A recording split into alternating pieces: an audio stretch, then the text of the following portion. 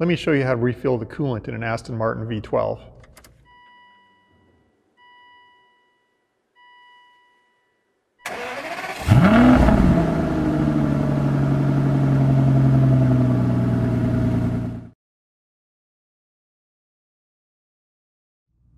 In this episode of Aston1936.com, I'm going to show you how to refill the coolant in the V12 engine.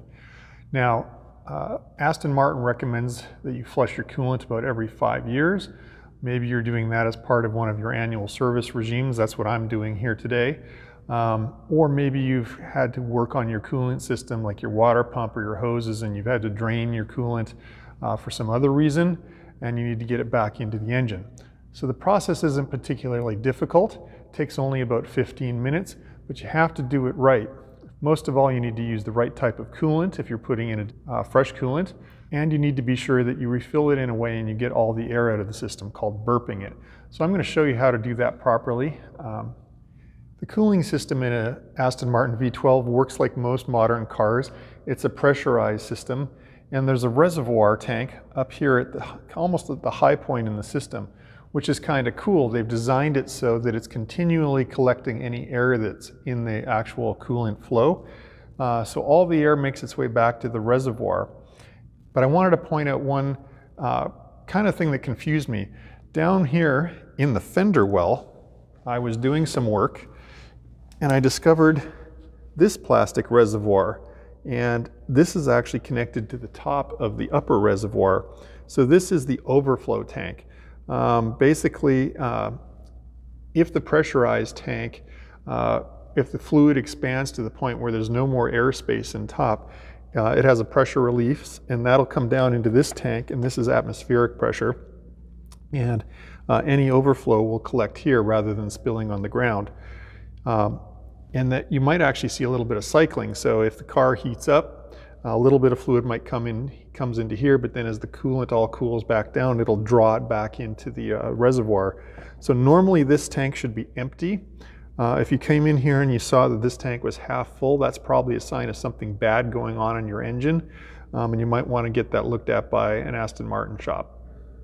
The only prerequisite to refilling your coolant is obviously you have to drain the old coolant out. So I have a separate video that tells you exactly how to do all that, and that should be linked up here and down in the comments below. So with that out of the way, let's go ahead and take a look at the tools and supplies we need to get the job done right.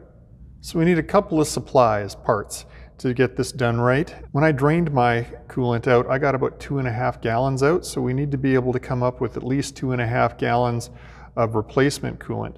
So you need to get an OAT coolant. So this is Haviland Extended Life coolant. This is an OAT coolant. You can check out my other article that'll be linked here that tells you all about how I determined this is the right stuff. Now it comes in two formats, concentrate, and which is what this is in the black bottle, and then it comes in a white bottle that's 50-50 premix. So since we have to come up with 2.5 gallons 50-50 mix, I've got 2 gallons of concentrate, and then you're supposed to mix that with distilled water. So I've gone down to the local grocery store and I've picked up 2 gallons of distilled water. Now this obviously will make 4 gallons of coolant, and I only need 2.5. But anyways, here's 2 gallons for the first batch, and I'm going to use another ½ gallon out of the other batch and have some extra left over afterwards. Tools to refill the coolant, you only need, in the basic sense, you only need a funnel. So I have a funnel, and I'm going to show you how to just refill using that. But I'm also going to show you how to refill using a vacuum-driven airlift coolant filler system. This basically takes the whole burping process out of the equation. So I'm going to show you both ways. It'll also be good to probably have a couple of shop rags around, and then your inspection light is always a useful tool to have when you're doing something like this. So before we can start putting the coolant into the car, we need to worry about getting the proper concentration. So Aston Martin has recommended a 50-50, 50% coolant to 50% water mixture ratio. That'll get you down to about minus 35 degrees Celsius. Plenty good for where most Astons run. And the coolant is sold in generally in two forms. A premix version where it's already a 50-50 mix, and if you're buying the Haveline Oat, that comes in a white bottle. What I have here is the concentrated version that has to be mixed with distilled water to get it to 50-50 or whatever solution ratio you want to have yourself. So if you've got the premix, you're good to go on to the next step. If you're like me and you need to mix it up, how do you actually pull off this trick? Well, our car is going to need about 2.5 gallons of coolant to refill it. That's how much came out of the car, is how I know that. One thing you could do, you could put the first gallon of concentrate in and then the first gallon of distilled water in. It doesn't really matter that they aren't pre-mixed. Obviously, it's going to get mixed up in the engine itself. So that gets the first 2 gallons in. But then I need that last half gallon, and I don't know it's exactly a half gallon, so I don't want to add concentrate and water and kind of sit there and work it out.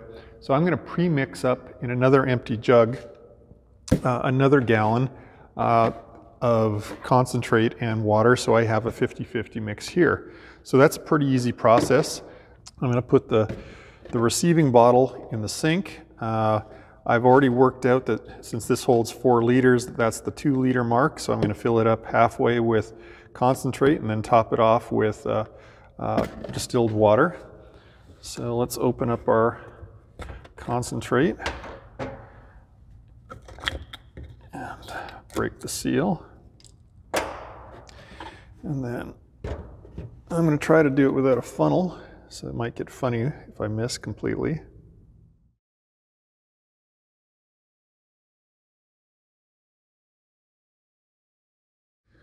All right, so that's about 2 liters of the coolant. And now I'm going to add to it 2 liters of distilled water that I picked up at the local grocery store. Now, strictly speaking, you don't have to use the distilled water. It's recommended. If you have good quality water where you live, you could probably just use the tap water. But if you're on well water that's maybe full of other contaminants, you might want to invest in the $1 or so for a gallon of distilled water. All right, well, there we have it. So now I've got a 50-50 premix of the solution. You can see it actually kind of looks like, red Kool-Aid. It's a little bit orange, a little bit red, but this is ready to get used, and let's get it into the car next. Let's get down to the details of getting it done. The first step for me, since I'm going to be working right here near the paint, is I'm going to put a fender cover on. All right, so then we can open up our reservoir. Now this is where I remind you to make sure you've got your drain plug back in and sealed up right now. So we're going to start putting coolant back in. So there's 2 ways to do this. There is the manual old school method, which I'll show you a little bit about, where you're just going to use a funnel and pour it in. And then another method I'm going to show you in a minute, that's where I'm going to use the vacuum airlift to get it into the system. So we're just going to use our funnel and get it in here. And then I've got my 50-50 pre-mixed coolant, and I'm just going to, obviously, pour it in. And you just keep adding it here until you get the tank filled up. So you'll fill and you'll fill, and you'll kind of hold this back. And essentially you want to get it to the point where there's about the coolant levels visible just about an inch below the bottom lip of the tank. And once you've got it that filled up, you're going to want to try and help get as much of the air out of the system as possible. So I'd recommend coming over, squeezing, a bunch of times the coolant bypass hose or the upper, you can kind of hear it glurking back up here. And this will help kind of force the air back over to the tank. So you'll do that a few times. You'll come back over here and you'll check the coolant level until you can't get any more coolant in, and then skip to over the airlift part, and then I'll show you how to get the car warmed up to do the final level set. So the second method I wanted to show you how you can get your coolant in uses an airlift vacuum filler. So basically, this is a tool that I'm going to fit over the top. It has sort of a tapered rubber cone, and it requires compressed shop air. And what it's going to do is it's going to suck all the air out of the cooling system. So rather than me needing to burp the coolant, the air out of the system afterwards, it's going to pull it out in advance. It's actually going to pull like 26 inches of mercury vacuum on the system and pulls all the air out. And then it has a very neat trick where it will allow me to slurp up all the coolant out of a bucket. And over here, I've actually pre-mixed about 9.5 liters of my 2.5 gallons of 50-50 mix ready to go. So I'm going to put this hose into that bucket. It's going to suck it right back in. It's only going to take a minute, and there'll be no air in the system, and it'll be almost perfect right as soon as I'm done. So let's show you how to do that. So the first step is we're going to hook up compressed air, and I'm going to orient the system kind of like this so I can have my hose hanging over the side of the car. So I'm going to just basically get the plug in there as best I can. Compressed air is on, and as soon as I push this button, it's going to start running air through, and a Venturi effect is going to start sucking the air out of the reservoir chamber. And then we should probably see some neat things like the hoses collapsing, and then I'll be able to watch the vacuum build up on this gauge.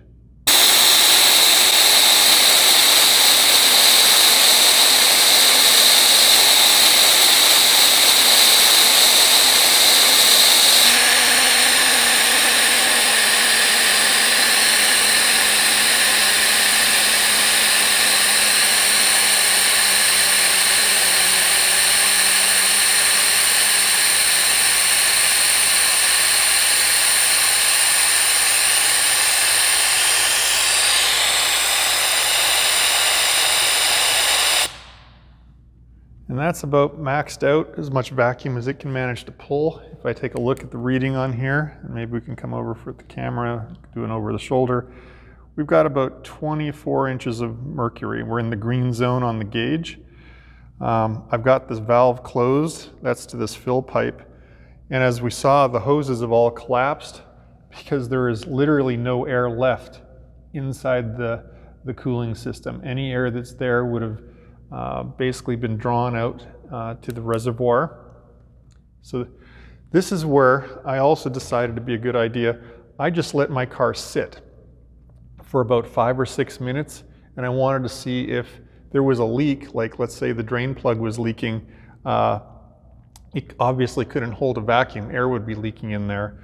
So I just let it sit for a good 5-10 minutes, came back and checked, the needle hadn't moved. So now I'm ready to go ahead and start airlifting the coolant up into the car, so that's pretty cool.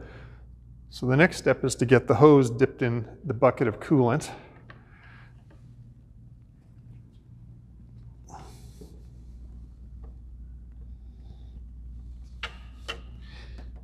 And I'm just going to get this run down to the bottom of it. And all there is to this now is I slowly open the fill valve on the airlift,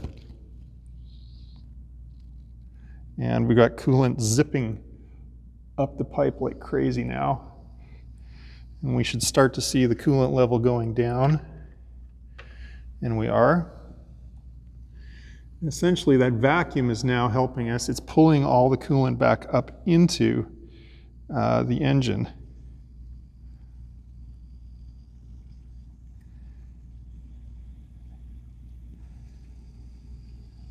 And we'll probably see our hoses starting to expand again soon.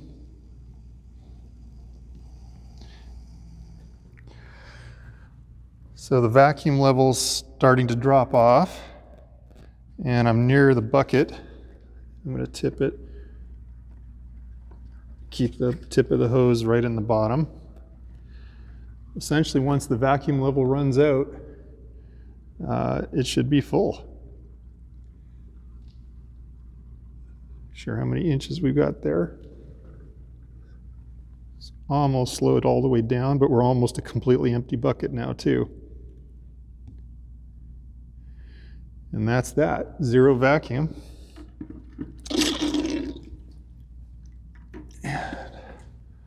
So I can disconnect compressed air. Carefully lift this away, it's a little drippy. And I'm going to have a quick look at how full the reservoir is. And I can probably add a little bit manually right now. I can see it's in the bottom of the reservoir. So let's get our funnel and just do a final top up.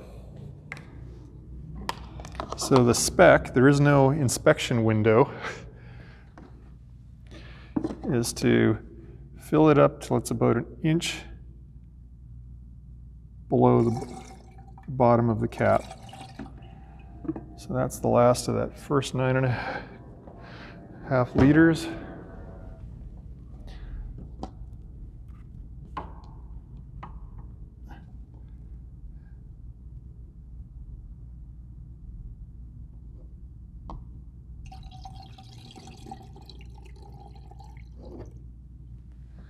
All right.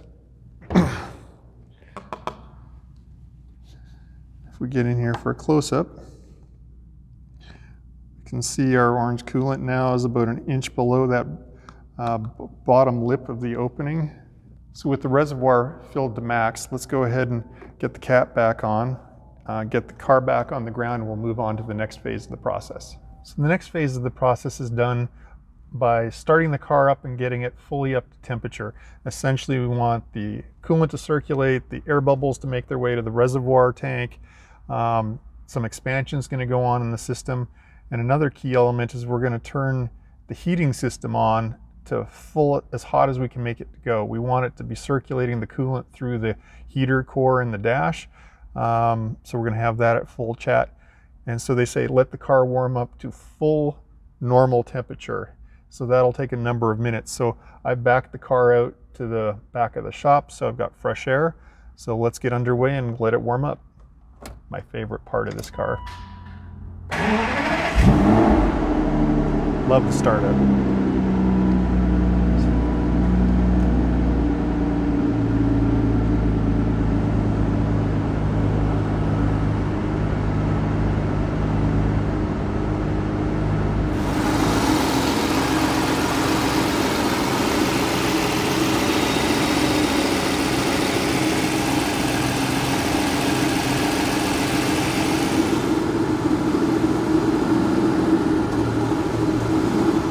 So it's been about 6 minutes now since we've started the car up. You can see we're up to full normal temperature. So let's go ahead and pull the car into the shop and do a final check on the level after it cools down.